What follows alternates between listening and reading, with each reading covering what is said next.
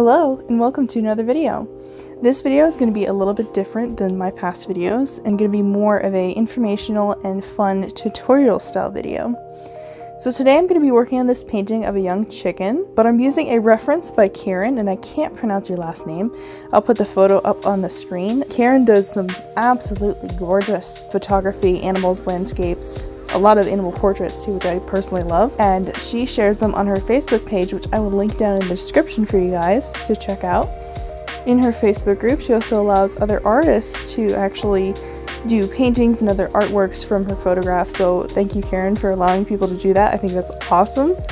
So when I'm working from a photograph, which is what I do most of the time, I will usually have a printed copy, and this is just from an inkjet printer, so it's not the best in color quality, but it gives me a good physical reference as well as to do my sketch from. And I like to have a printed version with me because I can lay it against my painting area, and I can even, dot some colors on there to color match, and sometimes that can be really helpful, especially if I'm stuck on, what colors to use. I also like to use a digital version, so here I have my iPad just set up on this nice little metal stand, and I like keeping like a digital, screen version of the photograph as well, because sometimes it's a lot brighter and the colors are a lot more accurate than my inkjet printer. So when I'm working in watercolor, I 99% of the time will use a sketch of some kind. So for this sketch, I decided to use a regular pencil, and this is a 2H pencil that I used, in case you're curious.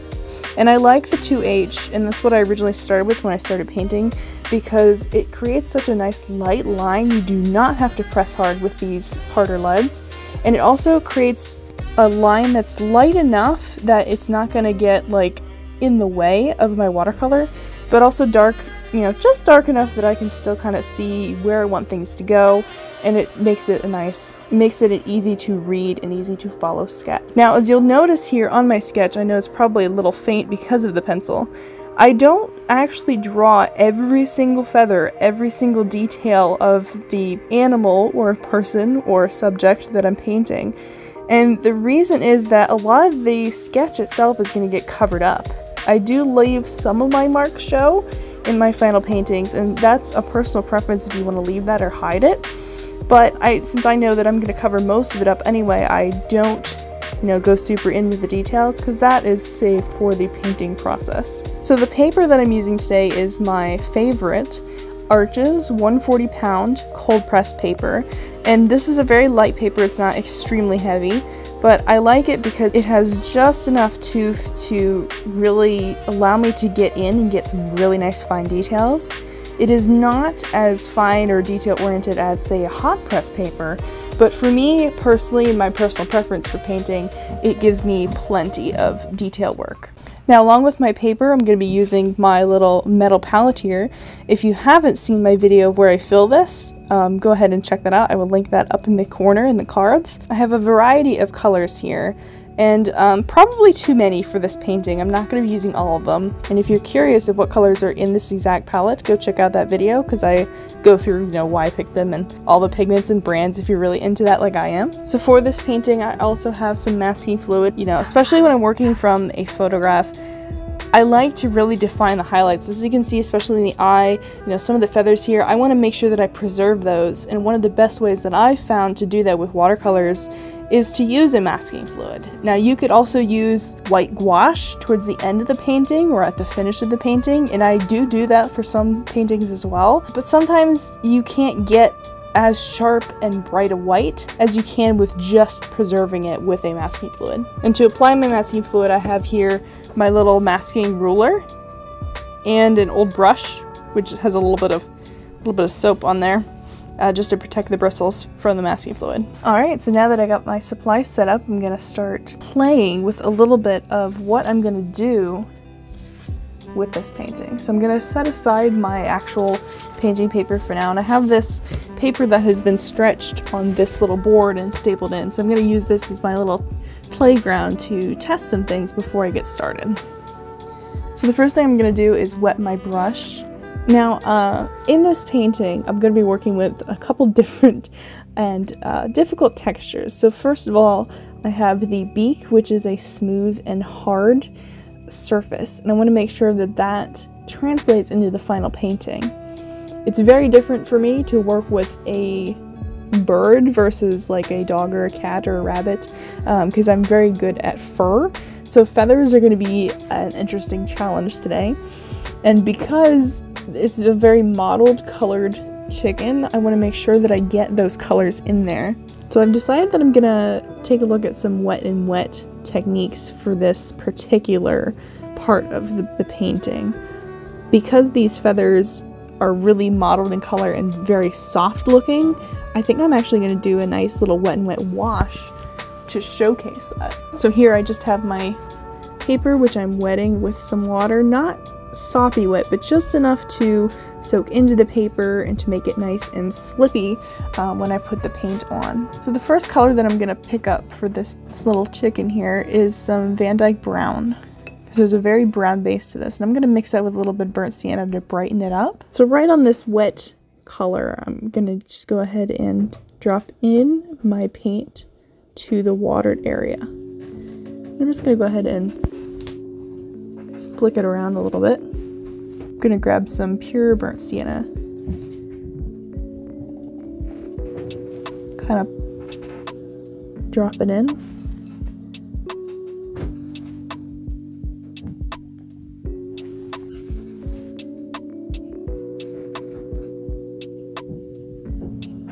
So you can see how this really spreads out nicely with the pre-wetted paper, and I really like that effect. So here on the chicken, towards the neck and towards the, the main part of the body, you can see these colors kind of modeling together, and they look a lot darker than what this is right now, and that's okay, because we're probably going to add some more layers to this.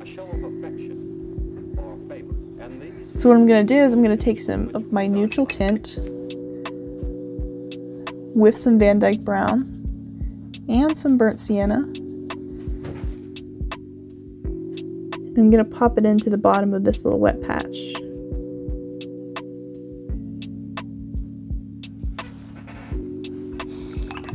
Okay, so it looks like wet and wet will work for this. So now I'm going to try some wet on dry, which is how I most of the time will paint, not always, and I'm just gonna do a little test here. Maybe say this is the chicken's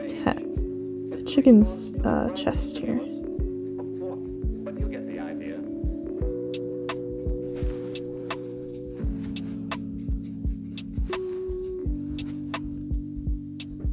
And I'm doing a little bit of wet and wet here by popping that burnt sienna in on top of what I just painted. I'm going to do a little more wet and wet, popping this in.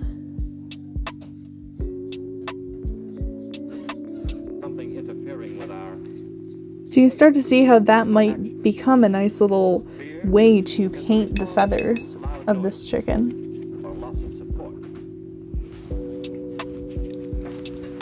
Okay, so now I have my painting paper taped down, and I'm going to work on masking next. So I'm using my Winsor Newton one. I'm going to take my masking pen, my little ruling pen, gently dip it in, and I'm going to start with the eye area. There's a big highlight right there. There's some big highlights here in the feathers, and I'm going to use this masking pen, this little ruling pen, to actually kind of draw with the masking fluid.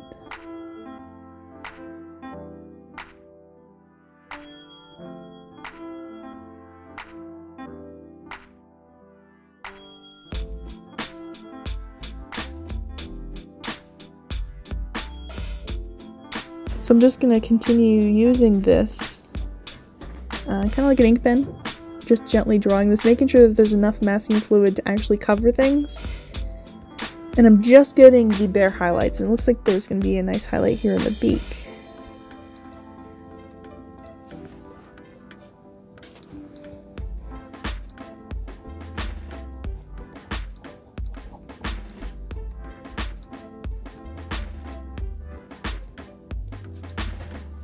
And what this will do is actually preserve the whites of the paper by completely covering it so that no paint will get through until this is removed.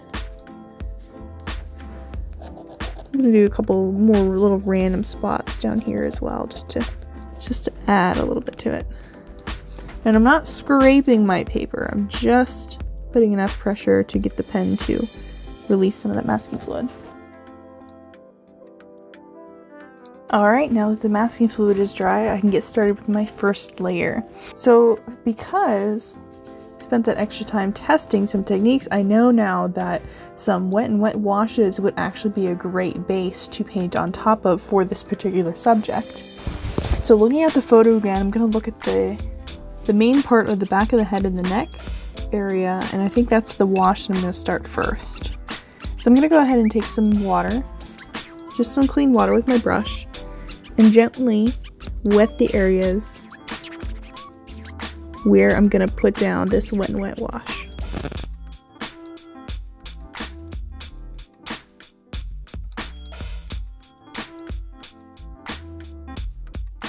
Very lightly, not soaking the paper, just dampening it enough.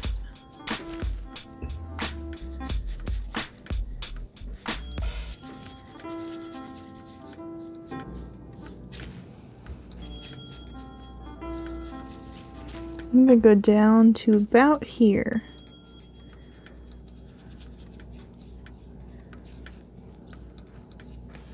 I'm going to test with my finger how wet it is. It looks like it's pretty good. Actually, I could probably go all the way down with this wash.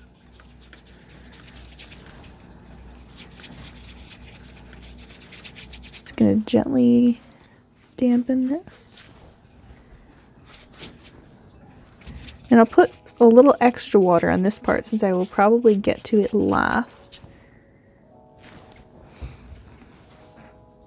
Alright, so I'm gonna go ahead and take some of my burnt sienna. Some very watered down burnt sienna. I'm just gonna lay it in. So you can see it doesn't spread like crazy because this area has already started to dry.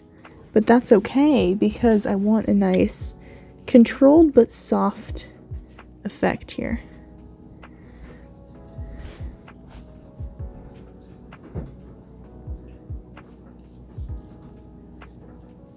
So I'm just going to carry that color down on the back of the head. You see down here, because there's a little more water over here, that it's starting to flow really nicely. And I'm just going to kind of do these nice little quick stroke motions to get the paint down, which will help add a little bit of texture.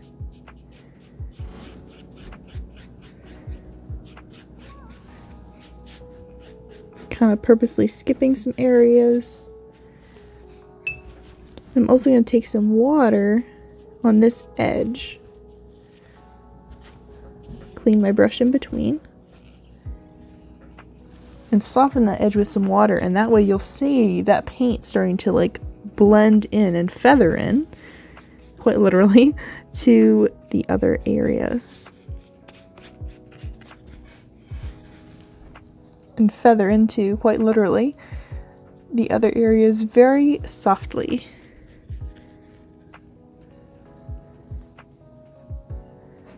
I'm going to do the same thing down here, but a little more dense with my pigment, so a little more paint.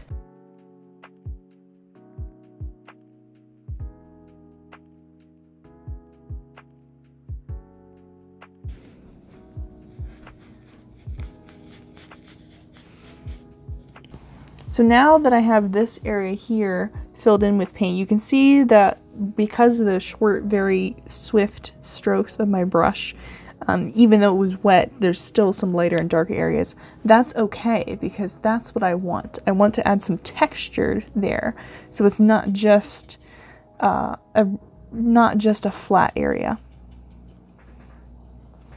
So now I'm going to mix some Van Dyke Brown with my burnt sienna to darken it.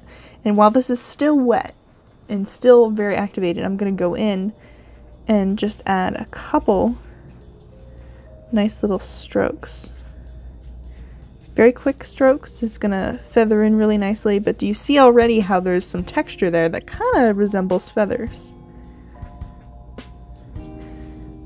This area here is starting to dry a little bit, and that's okay. that actually will work to my advantage here. So just very streaky motions. And as this dries, I'm going to go back into this area again once it dries a little bit more and do the same thing again. So going up to the neck, I'm going to go ahead and feather some of that out, add some color in there. Now, this is still quite wet. So let's see what some of these other areas feel like.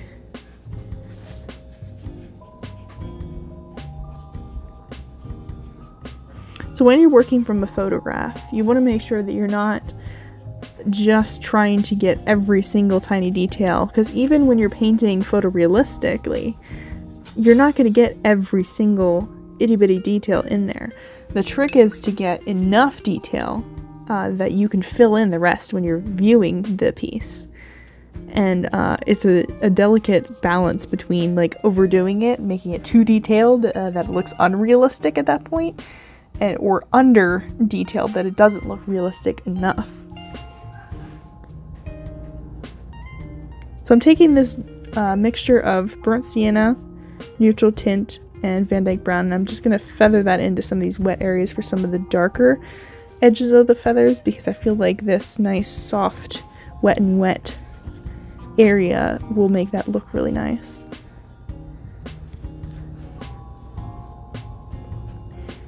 Go ahead and do that up here as well.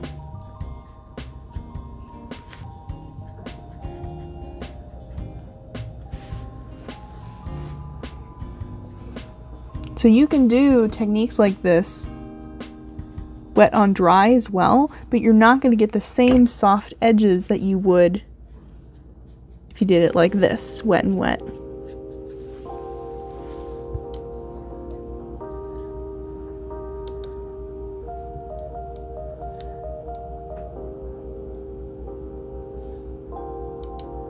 So in the overall piece now, you see how that's starting to come together a little bit?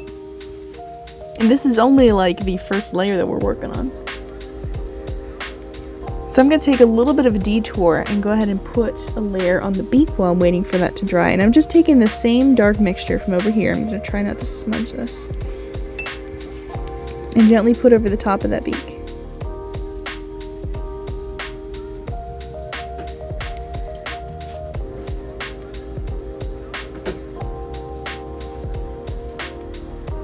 I'm also going to fill in the little ear hole area a little bit because it's a little dark and I want to make sure that I define that early on. Alright, so you can see here that this area here is starting to dry now. It looks a lot more matte, a lot less wet than say this area that we just painted. That's very reflective, very moist. But this paper is still damp. It's still moving around, it's still very soft. So I'm going to go ahead and take some of my mixture right here. Dab a little bit of it. And I'm going to go ahead and add some details. So you can see that it's still spreading, it's still moving, but it's not blooming as much as it did before because it's not as wet. I'm just going to go add some short, very streaky strokes. Very streaky. And up here it's quite dry, so you can see that's a much sharper line. But that's okay, because I can go back and soften it a little bit. I'm just starting to build that texture.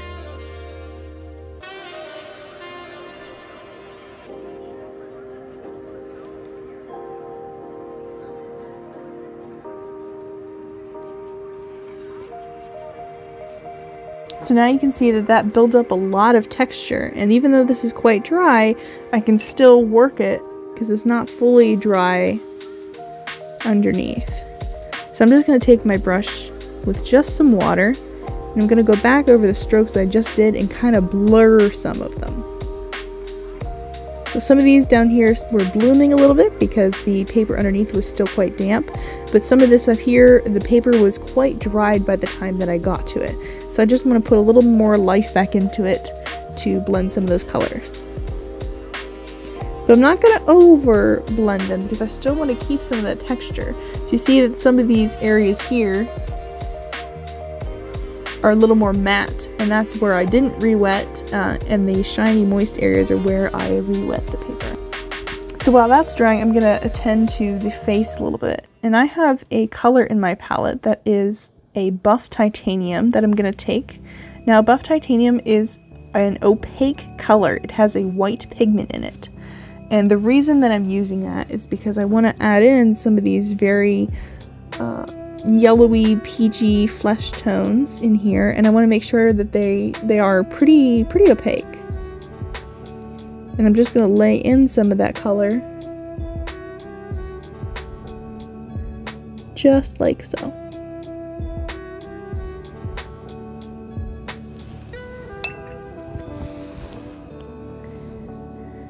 And because it's a fleshy area, I'm going to add a little bit of red to make it almost a peachy color in some of these areas.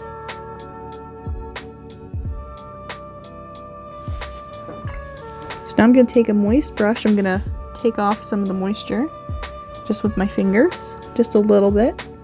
And I'm going to soften some of these areas, especially this beak here, because I want this to blend in. I want to blend in very softly. And the wattle underneath here on the chicken's chin, I'm going to soften that and soften up here.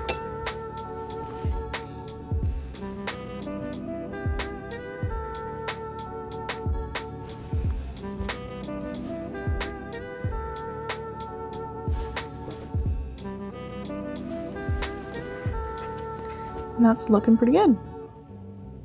So now that this area is dry, I'm going to pick up some more of my dark mix.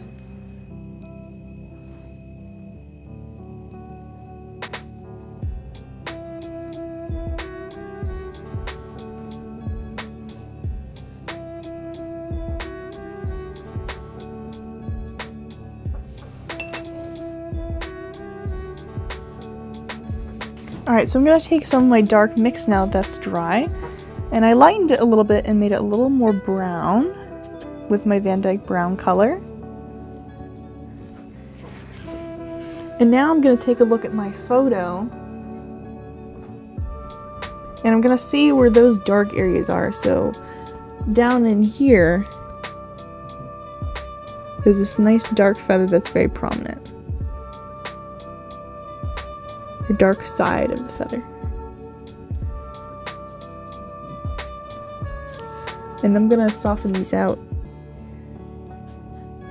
as well. So I'm looking at the shapes here.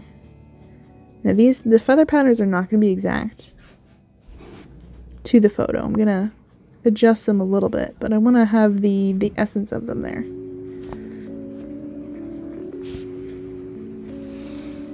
So let's go ahead and soften these.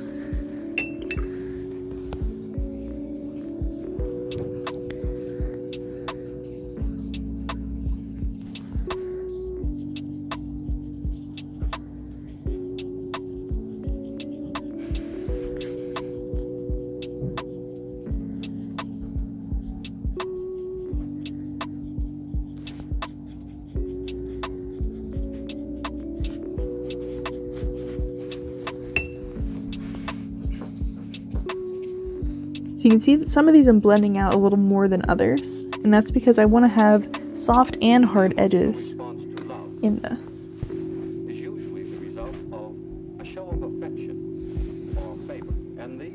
I'm also going to move up a little bit.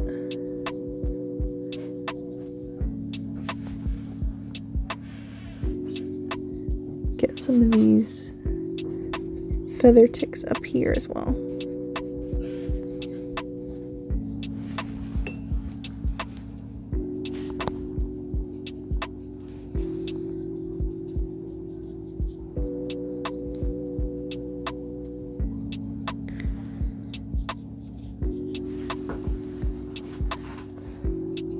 So now I'm going to take an even darker mix. I'm going to go up to the comb here and start coloring that in because it's one of the darkest areas of this chicken's face.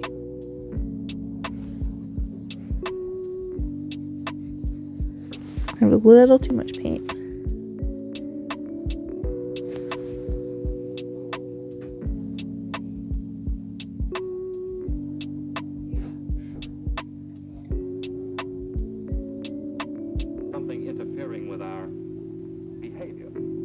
our actions. Fear is the response to loud noises or loss of support.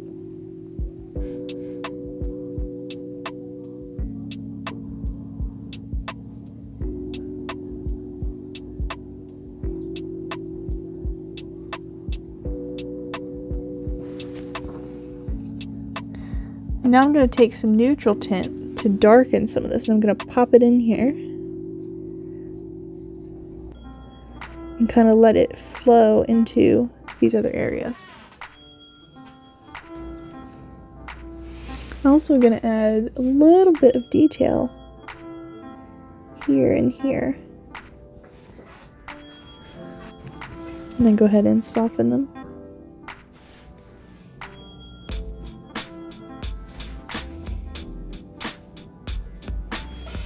And there's a little more dark area on the beak here.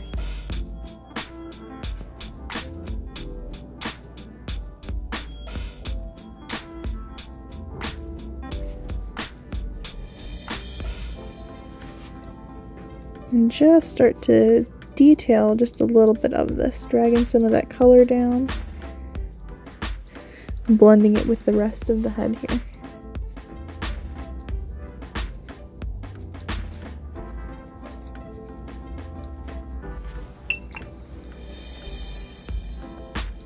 And I'm just taking some water and gently skirting it. You can see that it's starting to, it washed away some of the texture, but that's okay.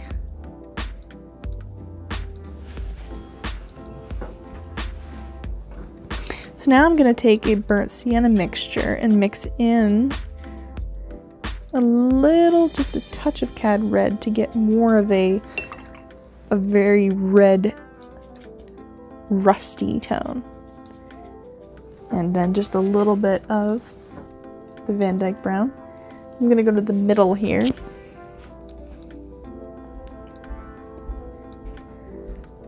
Now this is wet on dry, so I'm laying this in over a dry layer.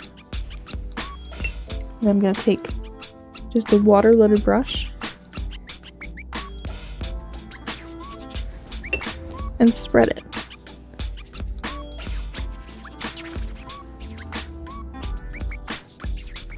So I'm realizing quite quickly this is a little too orange, but that's okay because I can dilute it and spread it around.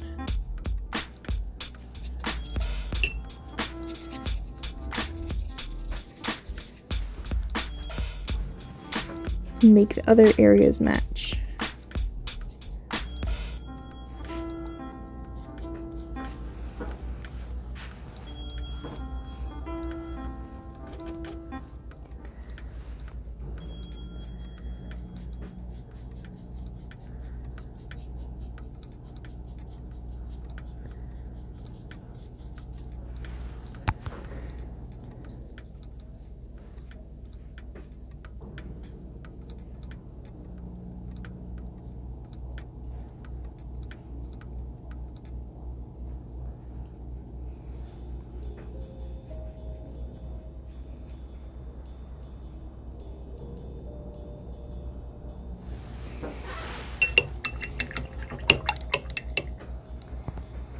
Alright, so I'm going to go ahead and let that dry.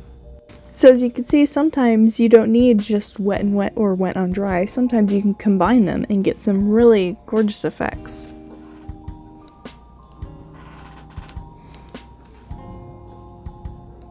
Even though this is only the second layer of this, you can already see some really nice feather texture layering up here. And compared to the photo, of course it's not the same. This is only the second layer. But you can already see that the development of those textures has already begun with those two techniques. So I hope that this video has helped you get some ideas on what to do with your next painting. And I hope that this was helpful in giving you some tips and tricks for working with a photograph as a photo reference for your paintings, and also help you decide, whether you want to use wet and wet or wet on dry. Now there are tons of different combinations of these techniques as well as others that you can use. Sometimes you just gotta go with what you feel like doing or what you like doing, and the more that you paint, the more that you'll realize when you like to use wet and wet versus wet on dry.